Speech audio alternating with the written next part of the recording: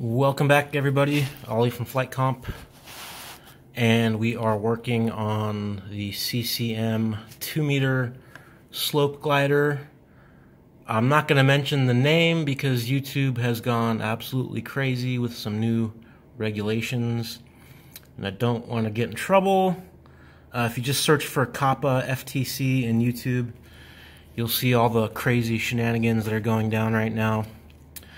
Anyway, it is the CCM 2-meter slope glider build, and we're going to work on the ailerons in this part.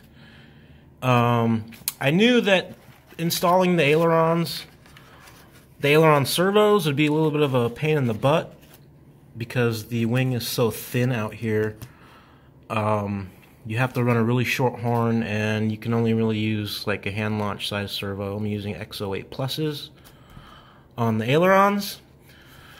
So after much head scratching and pondering, I finally came up with a solution. So I have really tiny arms on these X08s, and I'm using an L bend at the servo end and a 2 millimeter clevis at the horn. And I don't know if you can see this here, but I've really ground down part of the clevis. Let me put this one here. So you can see I've ground this side down a lot compared to how the clevis looks. Use a Dremel with a sanding drum. And that is because this portion of the clevis, this is the top side, it ends up hitting the top skin here, or this fairing, this shroud, and you can't get any up travel out of your aileron. So to get clearance, to get up travel, I've ground this down like this.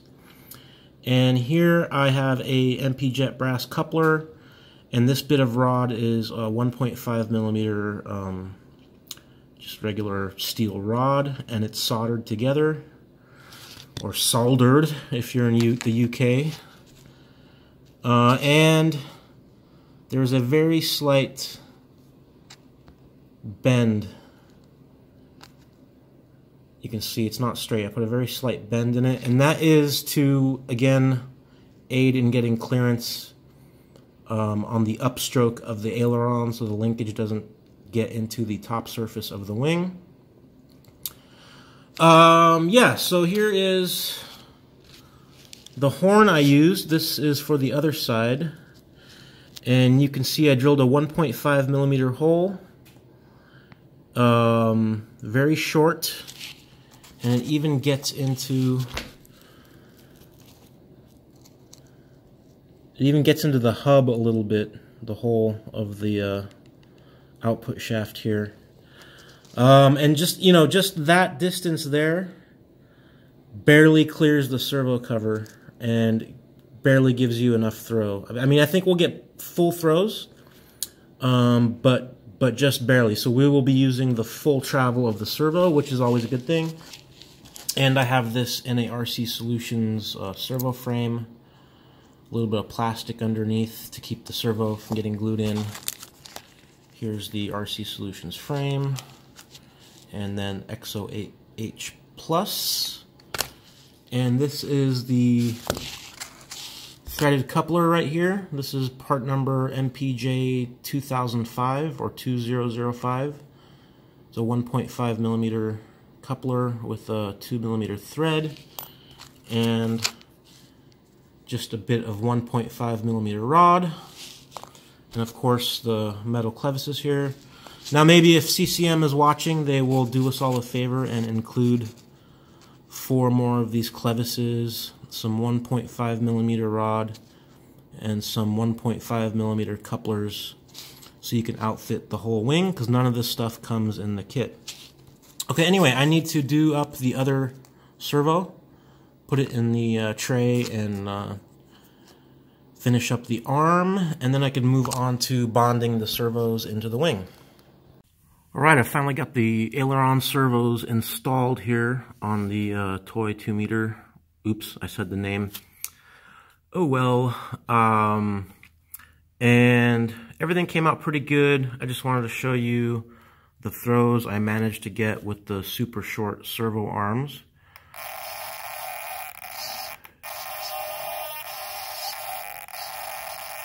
If we could turn this around.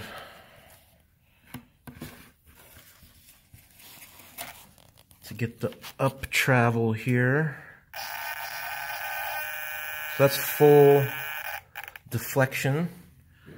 And you can see it's quite a bit. So we got enough deflection both ways. So that came out really nice. Now the last thing I need to do is just put a block on the other side of this L-bend to prevent it from slipping out. Just sort of a safety precaution, and then we can hook up the servo lead to the harness and put the cover on, and that'll wrap up the aileron servos, and then we can move on to the flaps.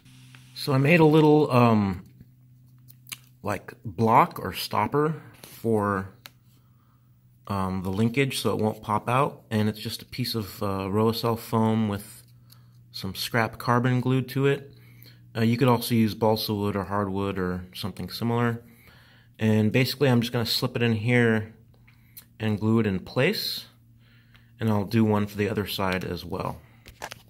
Alright, I got the blocks glued in to retain the aileron linkage. It's just a Roacel foam with a carbon face on it. And I just used a few drops of 30-minute epoxy to hold those in, and that's all cured. I have the wire hooked up to the harness, and over here I've already installed the clear servo cover, which is this guy here, and I used some of this